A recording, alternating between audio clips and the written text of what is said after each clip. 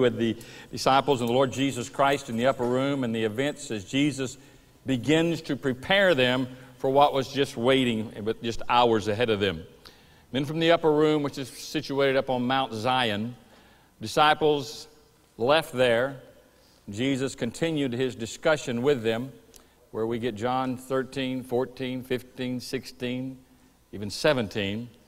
As they get up to Gethsemane, which we spoke about last week, they walked across Kidron Valley, portion of the way up the Mount of Olives, and there was an olive grove there, which was with a garden known as Gethsemane. Now, the idea wasn't just like a garden. We think of a garden. It most likely was a place where they did the manufacturing and bottling and preparation of olive oil, where it would be pressed and then pressed again and pressed again, like we talked about last week, with the preparation of these olive oils to be prepared for market and for retailing. Most likely in an area like that Jesus went, there had been some covered areas, there had been private area where he went away and was praying. And we talked about last week that all that he endured and the reason of Gethsemane and just how horrific it really was due to what he was facing with that cup. Gave some brief description last week, which would probably never suffice accurate description of just how horrific and how horrible that cup was as Jesus looked into it and beheld what I called last week the abominations of mankind, rebellion against God, the sins of all men from the ages down to where he was. Kind of a vomitous kind of mixture and pit that faced him there that was so horrifying. Also to behold himself and taking that cup where he now understands, did understand before, becomes even so much clearer, to see just how the iniquity that he's getting ready to become, he who knew no sin, the Bible says, became sin, that we might be made the righteousness of God in Christ Jesus. That this cup is so horrible that he's getting ready to take up. But not only does he see the sin and the wickedness of mankind, he also beholds himself becoming the substitute for our sins, the culprit, the lamb that would be laid on the altar as a sacrifice, the curse coming on him as he becomes the sin for us, he who knew no sin becoming sin for us. But not only that, having to fight probably the greatest assault of Satan upon him since his days on the earth, probably even more tremendous than even the assault in the wilderness, as he in Gethsemane in the darkness of that moment begins to deal with the pressures and the agonies of it, so much so that he begins to sweat great drops of blood. That's where we left you last week. You know, and I've had the blessing and the privilege and the opportunity to be in Israel and to be in Jerusalem at some of these locations, whether it's the specific location and latitude and longitude of the actual event or not, probably within 100 yards or 100 feet of the actual places where all these events especially have unfolded to us in the last days and last weeks as we look at the cross and where he's going, to be able to stand in those places and somehow sense, what was going on. And there's really nothing like it. And those who've been to Israel with us on those trips or perhaps with some other group, you know what I'm talking about, to stand in those places like Gethsemane, to be in those moments and to have that kind of, just the very atmosphere of a place like that to begin to understand all the Lord Jesus has done for us. I've taken probably 20 different groups there and walked into that garden so many different times, and I don't think I've ever left once where every eye was not wet to some degree and every heart broken to some degree to remember all the Lord Jesus Christ did at Gethsemane. In leaving Gethsemane, the Lord Jesus goes out to awaken his disciples one more time, and he walks out. In Matthew 26, here's the description of it. It says, he came to the disciples and said to them, "Are you still sleeping and resting? Behold, the hour is at hand, and the Son of Man is being betrayed into the hands of sinners. Get up, let us go. Behold, the one who betrays me is at hand." Now here's the Lord Jesus. Not ever once does he trying to escape what he knows is ahead of him. We talked about the cup, perhaps that horror of that cup, but never wanting, I believe, to escape what was before him and knowing that redemption is at hand, the price for your sin, for my sin, salvation has to be purchased. And he's getting ready to lay down his life. But look at him as he comes out of this terrible time and like so much pressure and so much of the heaviness of that moment. He still comes out, wake and say, it's time. Let's move forward. Let's be about the Father's plan. Let's go do what God the Father has set out for me to do. Those who are I'm being betrayed in their hands, they are here. Let's move forward to that moment. And I want you to kind of see that whole attitude of the Lord Jesus in all of this, with Gethsemane on to the cross, really from the beginning days of his ministry, even back when he's 12 years old, when he says, I must be about my Father's business. Let's look at Jesus today. And as we go through these moments, remember these last hours, it is still dark. The morning has not broken. The edge of Passover is here. The sacrificial lambs are going to be taken up in the early wee hours of this morning up to the temple to be presented to the priest for inspection and review. And as we break forth here in the evening, the dark of the night is still there. Here we have the Judas coming with the disciples and with the men from the temple, the soldiers from the temple, those apart, probably a few of the Roman soldiers maybe there, we don't know, but we do know that there are those who've come to arrest Jesus and to take him at force if necessary. And we lead us to this point from Gethsemane. We're coming out of the garden and they're standing there. And it's this point of arrest. And Luke 22 puts it this way when it talks about Judas who comes to betray Jesus with a kiss. While he was speaking, behold, a crowd came, and the one called Judas, one of the 12, was preceding them, and he approached Jesus to kiss him. And Jesus said to him, Judas, are you betraying the Son of Man with a kiss? Now, I'm not going to talk a lot about Judas today, because I want to talk about that more next week, and I want to talk about Peter's betrayal. I want to hold those two up side by side for us to look at Judas and to look at Peter, because we see both men betraying and denying the Lord Jesus at this point and betraying their commitment to Christ at this point. But we see completely two different outcomes. So I really want to cover that more next week as we talk about it, because it's really important to see the difference between just real repentance and just remorse. But here's Judas, and he's made a deal with the high priest and with the Sanhedrin. He betrays the Lord Jesus for 30 pieces of silver. In John 18, we pick it up here as the rest is taking place. So Jesus, knowing all things were coming upon him, he went forth and said to them, whom do you seek? And they answered and said, Jesus the Nazarene. And he said to them, I am. Now, he is in italics in the print of your Bible because it's just there for understanding's sake. This is a declaration of his deity. It's that name by which the Jews knew God is. When Moses said, who do I say is sending me back to release the children of Israel from the bondage of the Egyptians, the Lord said to him, you tell him I am sent you. And Jesus makes this declaration, I am. And when he does, they drew back and fell to the ground. Therefore, again he asked them, whom do you seek? And they said, Jesus the Nazarene. And Jesus answered, I told you I am. So if you seek me, let these go their way, to fulfill the words which he spoke, of those whom you've given me, I lost not one.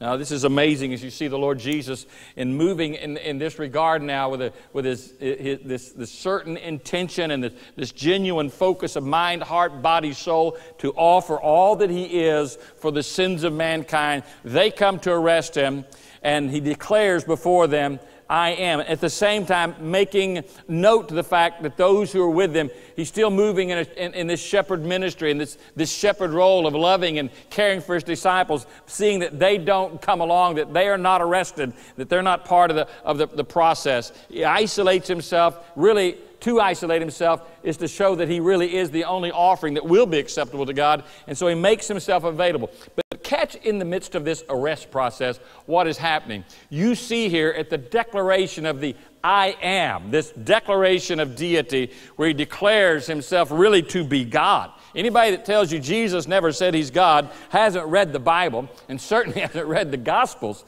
because he makes this declaration several times of who he is throughout this process. I am, or I am he. And it says when he said that, they fell to the ground. They're just blown away, literally, physically as well. They're knocked back at the presence of deity, at the declaration. So I want you to see it. Here's this man who already looks worn and beaten, all right, covered in blood because he's been praying and sweating these great drops of blood that we talked about last week. He's standing there in agony. In fact, the Bible tells us, he says, there's so much agony that I'm enduring. I'm about to die. And I believe that's when God opened up the window of heaven and sent that angel to minister to him. And he ministers to him. Now Jesus has been refreshed by this angel, comes out, and he makes again this declaration. Here he is as a man. Feeling everything, the intensity, the pain, being the horrific sight before him, but at the same time God. Remember, he's God in the flesh, and he lives his life as a man, but yet he's still God. And the only time that God is manifest is God, the Father, gives him permission to manifest his glory.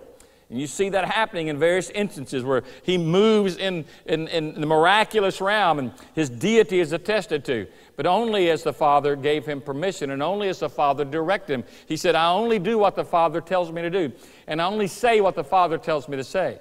Whereby he modeled for us what a life of faith really is all about, all right? Where he, with an absolute reliance upon his Father. And now he stands forth as this man wounded already by this pressure that he's been sensing and dealing with in prayer. He still stands up and declares his deity and with so much authority that these men fall back. So you see a little bit of the glory of God. And I don't want you to lose sight of that as we go through this message this morning, that here's a man as an offering for our sin, but yet he's very God in the flesh. And the glory of God is upon him as he goes through the process. Now you remember, if you've read the story or saw the movie, that you remember how Malchus reacts, and as he reacts to arrest the Lord Jesus, and how Peter at that point, during this arrest, responds to that, and he pulls out his sword, and he slices off the ear of the high priest's servant. It says, Simon Peter, having a sword, he drew it and struck the high priest's slave, cut off his right ear, and the slave's name was Malchus. Now here's Peter responding, because he told him before, even though he didn't quite keep up during the prayer meeting, he kept going to sleep. He didn't watch and pray lest he enter into temptation. He moves in response now by pulling out his sword, and I'm going to stand with the Lord to the death, and slices off Malchus's ear. Again, I want you to see the beauty of the Lord Jesus and all this response and all this activity. He tells Peter, to put the sword up, stop it, no more of this. And then he touches the servant's ear and he heals him.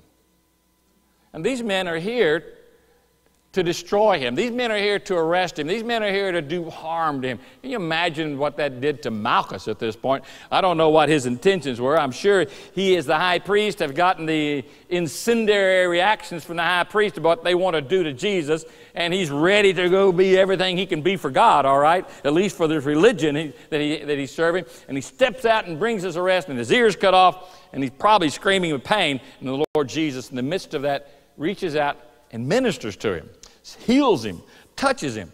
Again, you get a little bit of grace and glory and presence of Jesus and who he is and what he does. He says, I didn't come to be served, I came to serve. I didn't come to get, I came to give. And there he is, even in the midst of those who are arresting him. And we'll see the next Sunday we get to the crucifixion. On the Sunday after that, we talk about more specifically on the crucifixion, where we see him offering himself up as that lamb, and he puts his arms out on the cross and says, no man takes my life from me, but I give it willingly. You see the same gracious, loving, gentle, precious, holy, magnificent Lord Jesus in the middle of all this critical, tense moment that's happening. Everybody's freaking out, I'm sure. They just come out of a cold sleep. Here's Jesus ministering in his grace. And then he's led away from there to a place called the house or the palace of Caiaphas, the high priest. To get there, and I'll read that passage in just a moment, but those who've been there and have been a part of that know that he had to leave. Those who went with me on the trip, we would go from Gethsemane over to Caiaphas' palace. We took a bus, all right? There's no bus being presented on this evening. They walked from that point, and maybe 15 to 30 minutes, depending where he was on the part of the Mount of Olives where the garden actually was. They take this walk around, and they have to go around the valley of Kidron, and as they cross Kidron, then they got to come up through the center of a place called Hinnom, the Valley of Hinnom. Now this is where back before the idols were torn down of Moloch and these gods, there was a grove down there filled with these idolatrous pagan altars. And then of course under righteous kings those were torn down and became a smoldering place. Ultimately it became the garbage pit. In fact, it became the place of refuge for the city where all the trash is done. In fact, where the animals, after being sacrificed, their bodies would be taken. It there's a wretched stench. In fact, it's from that name we get Gehenna. You know, we talk about hell, the stench and the ugliness and the rottenness of all that hell is. And Jesus is made to walk through and near that place, and then he takes him up the next side of the little mountain facing Jerusalem from the other side up to Caiaphas' house. And there's steps that those who've been in recent years were uncovered, those steps were, and we walked around and down those steps just below Caiaphas' palace. But where they took him is into the palace of Caiaphas as he begins to go away to these trials. It says here, as he's led to Gethsemane, all this had taken place to fulfill the scripture of the prophets. And all the disciples, when he said that, they left and fled. And those who had seized Jesus, they led him away to Caiaphas, the high priest, where the scribes and the elders were gathered together. Now this begins the trials of the Lord Jesus Christ. As he goes through these trials, understand there's about 6 different hearings that take place. 3 of the hearings were before the Jewish authorities, and 3 of these were before Roman authorities. But ultimately, 6 trials and 6 verdicts that are given about the Lord Jesus as he goes through this process. And this is what I want us to look at. First, going to Caiaphas' palace. Remember, as he gets there, it's still nighttime. Sun's not come up. It's hours probably before the dawn.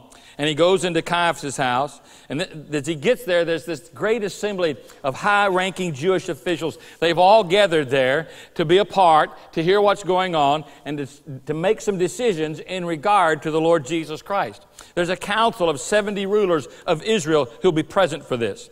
And there'll be next to them the representatives of the 4 and the 20 classes of the priesthood. There'll be the elders. The rulers of the synagogue will be gathered.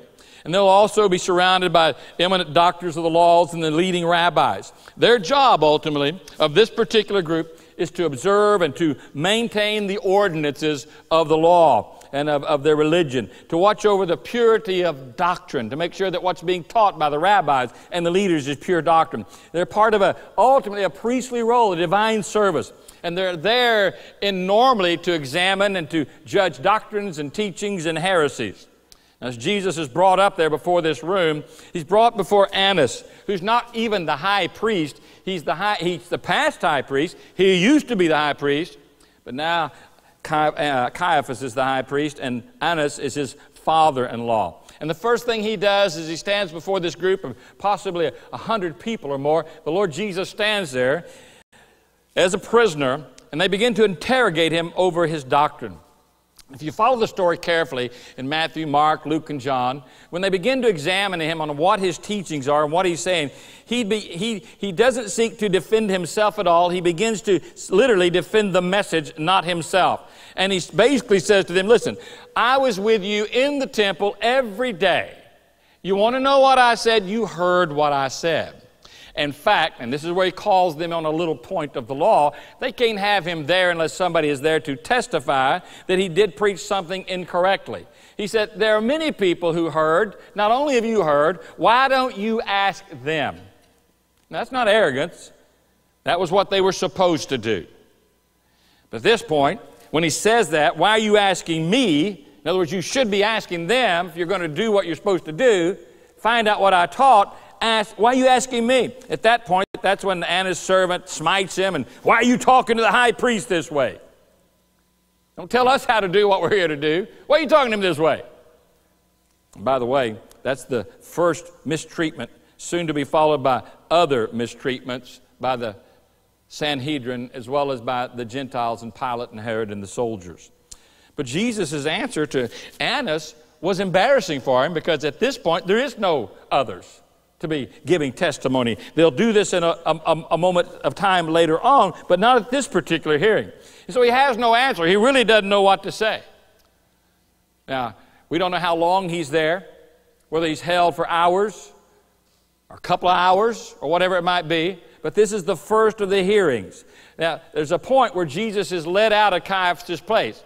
At Caiaphas, for those again who have been to that location, the foundation and the basement and the lower section of Caiaphas' palace still remains today. They've built a Catholic church over it called the Church of St. Peter in Caligantu, which is basically the church, the cock that crows, all right? But below that church, there's the original foundations and rooms of Caiaphas' palace. And even in there, when you go down to the lower parts, there's a place where prisoners would be held, where someone would be beaten. There's even a pit where they would keep somebody if they had to detain someone overnight. And Jesus would have been lowered into this pit. Many believe that Psalms 22 is that prophetic psalm which gives inference to what took place in that particular pit. But whether it's here or sometime later, we know that at one point Jesus is let out of Caiaphas' palace. And when he's let out, you remember, outside Caiaphas' palace in a courtyard, there were people who had begun to gather. In fact, Malchus's children and family were there. The guy his ear had been cut off. And guess who shows up as well to warm himself by fire in the inner court? It was Peter. And Peter shows up at this time, and they begin to talk to Peter and discover he has a Galilean accent. Oh, I've seen you. No, you don't know me. I don't know him. And 3 times he denies the Lord. And as the cock is crowing for that last time, Jesus steps out into the courtyard, still bound as a prisoner, and Peter and Jesus make eye contact. Now, we'll talk about that more next week. That's your commercial announcement, all right? But you'll want to be here for that as we talk about how he responds there. But, ultimately, Jesus is taken, as time goes by, to another place. And this is something, in studying this for years, I've been looking at this, and I began to realize that Jesus is being led out of Caiaphas. Where is he being led to? Well, it's still dark. I mean, the cock just now crowed. The dawn has not come, and it's at daylight when they end up at Pilate's house. They're taking him up to the temple. And they have to take him to the temple because that's the official meeting that all the Sanhedrin gathers. And that's where they take him, and they have basically a secondary trial there at Caiaphas, and the Sanhedrin are gathered there. And now Caiaphas is going to speak, not just Annas to him. And when Caiaphas begins to speak to him, Jesus gives no reply at first, all right? He just stands there. The Bible says he's led. He doesn't open his mouth. He's led like a lamb to the slaughter, and he stands before his accuser. He stands there as a sacrifice for our sins, the spotless Lamb of God. He's the accused, like the lamb to the slaughter, as the Scripture says. And Jesus is that lamb. Now remember, this is Passover. This is Passover, and it's that time, and probably at this early hour, the first of the people who are bringing sacrifices of their family lamb up to the temple have already started making their way up to the gates. It's in this little group of people, among these people who are carrying their sheep or leading their sheep up to be sacrificed. They've had him in their home for several days. They've watched him to make sure he has no spot, no blemish, no disease, all right? He has to be offered one per family, and he has to be offered in the right way. He has to be without blemish. As they're carrying their lambs, here comes the temple guard, along with leaders of the temple, bringing another lamb, the true lamb. This is the lamb that John the Baptist says, "Behold, the Lamb of God who takes away the sins of the world." This is the Lamb of God that tells us before time and eternity began, as we understand it. The Bible talks about a lamb that was slain before the foundations of the earth. This is God's lamb, all right? He is ultimately the first lamb and will soon be the last real necessary lamb to be offered. He is the Alpha, he's the Omega. And he comes into this area to be examined, like every lamb had to be examined, by the priesthood. And as he stands before them, and as they begin to speak to him, there are things said, and then ultimately, nobody's getting what they want. They can't find a point to accuse him. So what they begin to do, the Bible says they bring forth bribed witnesses to testify against him. Basically, to come tell a lie. It had to be a lie. He's never done anything wrong. He is spotless. He's sinless. The Bible says, let me reiterate it, he who knew no sin becomes sin. And as he stands there, the false witnesses are brought in to make accusation, all right? And in the darkness of that room, as Jesus stands there, and he's already been smitten, and he's already covered in blood from the prayer, he stands there as that accused lamb, and he opens not his mouth. And finally, when all the witnesses have finished, there's a problem. None of them correspond. They should have had a little meeting before and made sure everybody's story was the same. But the liars fail at their job. The stories are conflicting. The words are convoluted. It doesn't mesh, all right? It wouldn't pass muster in any court of law. And so that's dismissed. High priest is standing there. What are we going to do? I believe at that moment when Caiaphas stands up and makes the next statement that what he says was most likely put into his heart and to his mind by God himself. What am I going to do now? I've got an idea. Well, let's see just what he does in Matthew 26. So we make a reference here in verses 62 through 68. And the high priest stood up and said to him, do you make no answer? What is it that these men are testifying against you? But Jesus kept silent. And the high priest said to him, I adjure you by the living God that you tell us whether you are the Christ, the Son of God. Jesus finally speaks. You have said it yourself. Nevertheless, I tell you how hereafter you shall see the Son of Man sitting at the right hand of power and coming on the clouds of heaven. And the high priest tore his robe, saying, he has blasphemed. What further need do we have of witnesses? Behold, you have now heard the blasphemy. What do you think? Now it's time for the jury to rise. And they answered, he is deserving of death. And they spat on his face, and they beat him with their fist, and others slapped him. And they said, prophesy to us, you Christ, who is the one who hit you? They all give this resounding agreement that the Lord is worthy of death. Why is he worthy of death? The high priest asked him the question, are you the Son of God? Again, the more I pour over this, each year it's like God just reveals something. And that's the beauty of Scripture. No matter how much you study it, you just keep getting more and more and more. You know, there's a saying among the Eastern religions, Islam, Judaism, that goes like this in the renunciation of Jesus' deity, is that, you know, God is one, he has no son. But yet the high priest, and this, for whatever reason, I'd crossed over it before, I just never really got what he was saying. He asked him, are you the Christ, the Son of the living God? I didn't know that the Jews, especially the high priest, believed that God had a son. You know, in Genesis it says, and God said, let us make man after our own image. And when God created the heavens and the earth, he did it under the reference to his name Elohim, which is a plural for God. So there's more to God than meets the eye. We talked about God is a Trinity, God the Father, God the Son, God the Holy Spirit. And literally, what he's asking here is from Daniel chapter 7, around verses 31, 32, when Daniel is making reference that in those end times, that one, as the Son of God, would come to the Ancient of Days, and that the Ancient of Days would in turn give to that one all authority and all dominion. And so he's making reference here. And to which Jesus finishes the reference for him. Yes, I am, and hereafter, as Daniel said, you shall see the Son of Man coming in clouds of glory, just like it said in Daniel 7. So what a great moment as Jesus testifies. Now the rest of the night, whether it's later in the night or early in the night, there's one part where he's held overnight. And this is where you get that prophetic Psalms of Psalms 22. As Jesus goes in and he's talking about being broken and offered and a worm and no man, being delivered to a pit, being surrounded by those who wag their heads and save yourself. You say to say, well, that prophetic Psalm is given. Whether it's that moment here at this point or later on, earlier on, when the first trip to Caiaphas' house, you see the Lord Jesus Christ suffering, accused, blameless at the same time, bloody, spat upon, beaten by these men. You know, you have to come to some agreement here with the Jews and with the Sanhedrin. When it comes to Jesus, there's no middle ground. I mean, it really can't. He either is who he says he is, or he's not. And if he's not who he says he is, like these men said, then he is a liar. He's a false prophet, and he's a blasphemer. But if he is who he says he is, then he's the Lord. I think it's C.S. Lewis who made that great statement. I've heard it quoted by many different preachers who said, Jesus, he's either the Lord or he's lunatic and liar.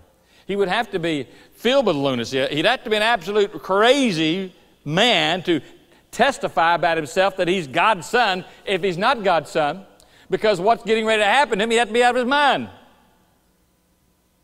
Crazy. Or just a really good liar who's willing to pay the price for whatever's lie has been said.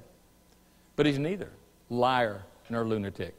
He is Lord. And he stands there as the Lord to be the offering for our sins, to be everything that we needed God to be for us, because we cannot be what we need to be, because we have all fallen short of the glory of God. Now, it's at this point, again, we'll talk about this a little bit more. Next week, we get into Judas's remorse and Judas's suicide. When he comes in and he sees what's happening now, perhaps for whatever reason, there's a lot of different opinions about why Judas sold out Jesus. Some to say to put him on the spot so he would take his place of authority, to pressure him into it. Others just say out of greed. But whatever reason is here, he has that 30 pieces of silver, and now he sees that Jesus is going to die. They're going to kill him. And so he goes back to the leaders and throws the money on the ground in the temple and says, you know, I've betrayed innocent blood. And he goes out and he hangs himself. Priests sweep up the money and go and buy a field where Judas hung himself. Today it's still known as Potter's Field, where he was buried. You see Peter denying the Lord, you see Judas denying the Lord, but you see different responses. Well, how long has gone by, we don't know exactly, but now it's time. The sun's come up. It's morning time. Now Pilate's judgment hall is awaiting because the Jews can't do anything of themselves because all authority has now been, you know, they're under Roman domination. They can't make these life and death decisions anymore. So he's led to the fortress of Antonia. Your Bible might call it the Praetorium, but that's where, you know, the judgment has to take place. And the whole of the Sanhedrin takes Jesus over there. Here's 175 to 100 men taking Jesus up to Pilate's judgment hall. And when they get there, they shove Jesus in because they're not going to go in themselves because Passover is upon them and they can't defile themselves by surrounding themselves with Gentiles. So they push him inside and they stay outside. Catch what happens here as they get over there. And it says here that Pilate therefore entered into the Praetorium and summoned Jesus and said to him, "Are you the king of the Jews?" And Jesus answered, "Are you saying this on your own initiative, or did others tell you about me?" And Pilate answered, "I'm not a Jew, am I? Your own nation and the chief priest delivered you up to me. What have you done?" And Jesus answered and said, "My kingdom is not of this world. If my kingdom were of this world, then my servants would be fighting that I might not be delivered up to the Jews. But as it is, my kingdom is not of this realm." So here's Pilate. He's asking him, are you a king? Going a little bit farther, he says, Pilate therefore said to him, "So you are a king?" And Jesus answered, "You say correctly that I am a king. For this I've been born, and for this I've come to the world, to bear witness to the truth. And everyone who is of the truth hears my voice." And Pilate said to him, "What is truth?" And when he had said this, he went out again to the Jews and said to them, "I find no fault. I find no guilt in him." So there's this conversation that begins with Pilate, who asks him, "Are you a king?" Which Jesus says, "I am a king. But my kingdom's not of this world." Now, Pilate, he's kind of torn here. If you read it carefully, no matter how you look at it, no matter how many times you read it, no matter how good or bad or unrighteous or wicked this man was, he just doesn't know what to do with Jesus. He's talking to this man. He's already been given a little note from his wife that says, "Don't have anything to do with this guy. I had this dream last night. Don't have anything to do with him." So Pilate, you know, with orders from Mama, not Caesar, he's not quite sure what to do at this point. But then, can you imagine, here's the Son of Glory standing in your midst. Here is a man who every word that comes out of his mouth is unadulterated and pure. Who everything he says is right on. And it's not only backed up by saying, well, is he telling the truth? You know, his whole character, his personage, everything about him is the truth. How do you deal with that? And so he's standing there, and there's something going on here. I don't do this. I don't know how to handle this. And well, if you've heard the truth, you'd know that I'm a king, you know. Everybody who is of my kingdom knows the truth. And then he asks him that question, which the world's still asking today, what is truth? What do you mean truth? What is truth? Obviously, there's still people asking and still people searching, but you don't ever find the truth until you come to Jesus Christ and discover that he is the way and the truth and the life. And that all life and all grace and all mercy will flow only from him. I find no fault in him. It's interesting, there was a saying among those in that day, it was an ancient saying, said, only if God came down would it be possible for men to attain what is sure or what is truth. Well, God did come down, and God's Son came down, and he is the truth. And standing before Pilate to answer his question is not just a vocalized answer, it's a man, God, clothed in flesh, who stands there as the absolute truth, and Pilate is just not sure what to do. So he sends him away to Herod. Maybe this is a way out. You know, politics, pass it down to the next guy, kick the can down the road, so to say. Well, Herod, remember, this is the same Herod who John the Baptist in the wilderness was preaching about and rebuking for his immoral lifestyle. And he's the one who had John brought in and detained, ultimately had him beheaded at the request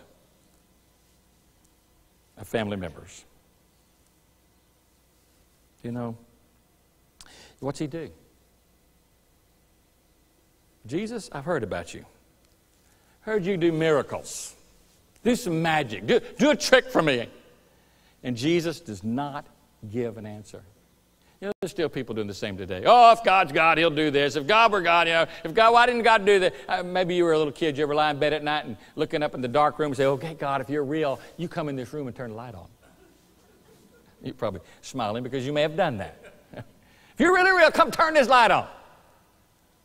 Jesus doesn't perform. In fact, Jesus has already manifested His light and His answer. The Bible says the heavens declare the glory of God. Read Romans chapter 1. It talks about the stars and the heavens and the world, and creation itself is an absolute statement of divinity, that God is God and that He is in all authority and He's in all control, that there's none greater than Him. The Bible tells us in the Gospel of John, the very first chapter, that He is the light of the world and He lights every man who's ever born. I don't understand that completely.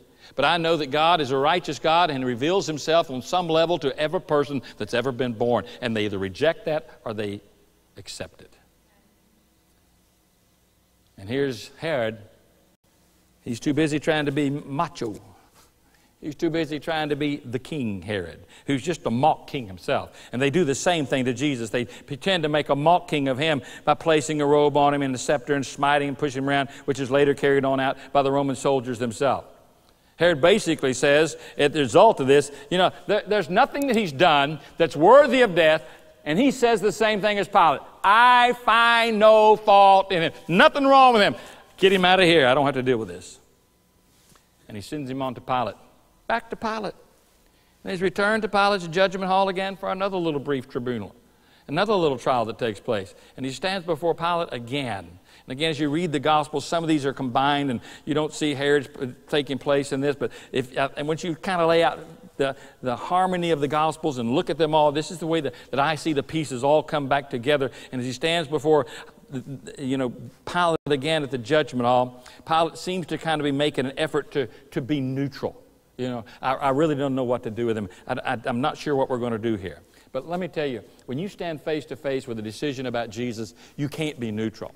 Jesus made it very clear. If you're not for me, then you're against me. If you're not gathering with me, then you're scattering. There's a lot of people today who want to just kind of talk about faith and talk about Jesus and kind of stay in a kind of a neutral context. It just doesn't work that way.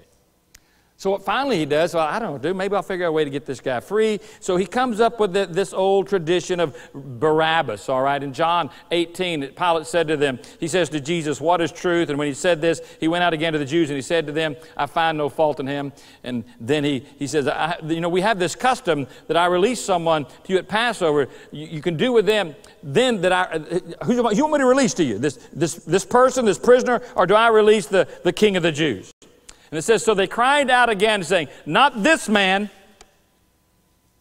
We don't want him. Give us Barabbas. In fact, it goes on to say, now Barabbas was a robber. Barabbas was a thief. So what am I going to do with Jesus? Well, I guess we'll punish him. We'll do something. So he hands him over to the soldiers. And those who've read this passage is clearly from the Gospels, and you've read the description, or you've looked at history, and you've seen how history records these Roman scourgings and beatings, and you've seen just how terrible this treatment is, and how life-threatening. A lot of people never even survived the scourgings that the Romans gave. And you've seen the descriptions. It says that they took Jesus and they stripped his garments off of him. You know, we say where he's been blindfolded, he's been struck, and even by the soldiers, there's this picture of them doing the same things, and then the scourging takes place. The worst part of the scourging was that beating where they would take the whips, and those whips, remember, as you've seen perhaps even in some of the movies that have portrayed this, like The Passion, that the whips, like cats of nine tails whips they were called, each strand of leather, the 9 strands of leather coming off, would be embedded, and the end of it would have a nail or some metal or glass or something that would shred the flesh as it would come across the back. Most Roman scourgings took place with 2 Roman soldiers.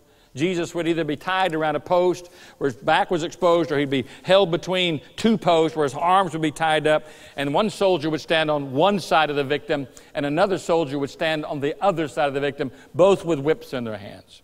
And as the first soldier would take the lash, the whip would lay across the flesh, there was an action that would be taken so that it would do its full damage. It would come across with great strength and power, but they would pop the wrist so that the flesh or the metals or those things would literally grab the hide, all right? It would grab the flesh of Jesus and catch it so that when they pull the whip back, it would strip the flesh back.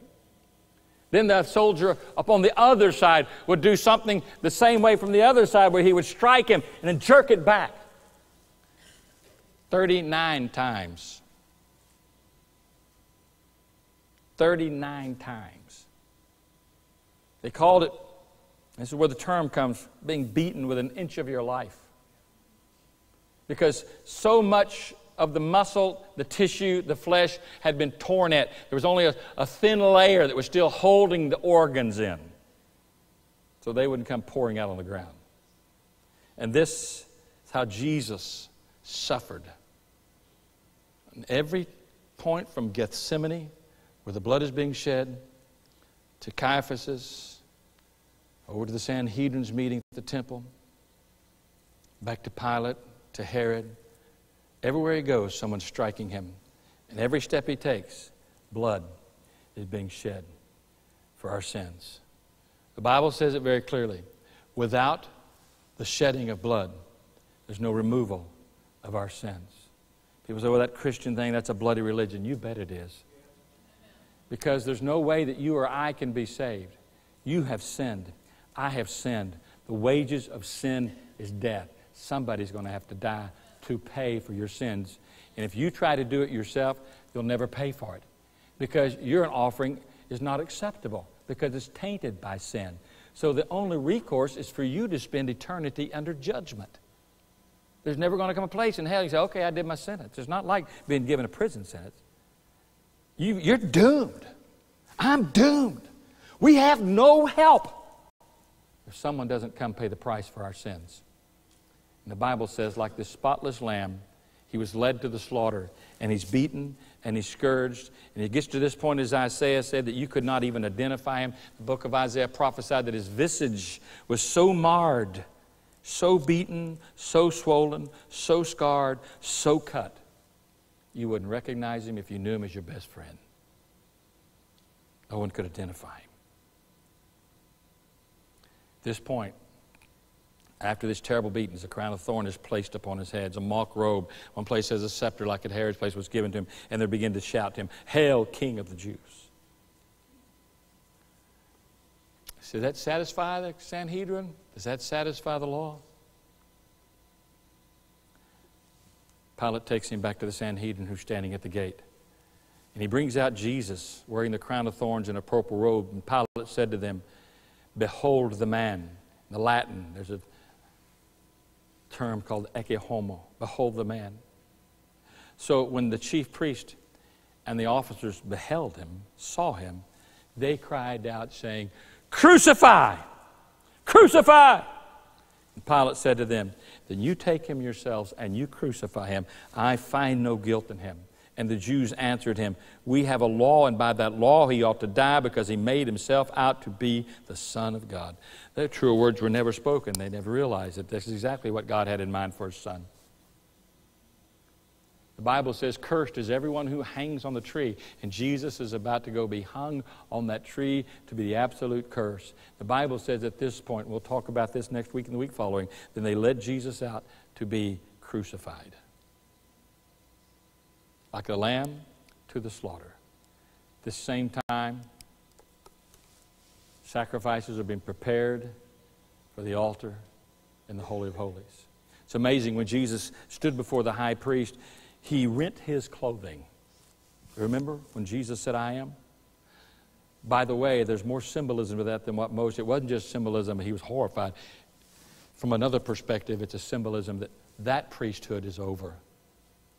It's done. And in fact, since Jesus' prophecies were fulfilled about the temple being destroyed, and they were fulfilled, that there's not ever been another lamb sacrificed on the altar. Because the ultimate lamb, the Lamb of God, has been slain. But no matter where you look in all these passages of these particular verses in regard to the trials and Jesus standing before people, everywhere he goes, decisions are made. And every time the gospel, every time Jesus is really presented to us, isn't it the same? We make decisions. We always have to make a decision. What are you going to do with Jesus? You can do like, those who are the religious. The religious don't want anything to do with him because if they accept who he is, then he has to be the Lord over them, right? He's going to be in charge. Nobody wants to give up that political power. We can't have this man over us. And so they push him because they don't want his authority. And that's the same thing that people do today. When presented with Jesus, I don't want him telling me what to do. I'm my own person. I'm going to do whatever I want to do. He's taken before Pilate, and Pilate, I believe he's swayed by the very presence of Jesus. And even though bloody and wounded, there's probably such dignity and such grace and such presence about Jesus that blows his mind. There's nothing worthy of, there's no guilt here. There's nothing, I find no fault in him. There's a lot of people today that try to be neutral. Ultimately, we see how Pilate washes his hands of the whole thing before the crowd. But hey, can't wash your hands and just say, I don't want to think about it. There's a lot of people today, they just push Jesus off. I don't want to think about it. I don't want to deal with it. Don't talk to me about Jesus stuff. I'm not interested in that. And they're like Pilate. But you have to do something here. Again, Jesus said, if you're not for me, then you're against me. If you're sitting there today and say, well, I really don't, I've kind of written Jesus off. He's religious and all that good stuff. But I don't participate in that. Then you're like Pilate or even like Herod, who just said, well, there's no guilt here. I push him off somewhere else. Back ultimately to the Sanhedrin who says, crucify him. You say, well, I would never do that. It is within our nature to do that. Men love darkness rather than light because their deeds are evil. Because we don't want to be exposed, become vulnerable. See that we are. Look at our failures. Look at our sins, our emptiness. We decide not to decide or just to do away with him. Say, well, who's guilty here? The blood of Jesus. We all are.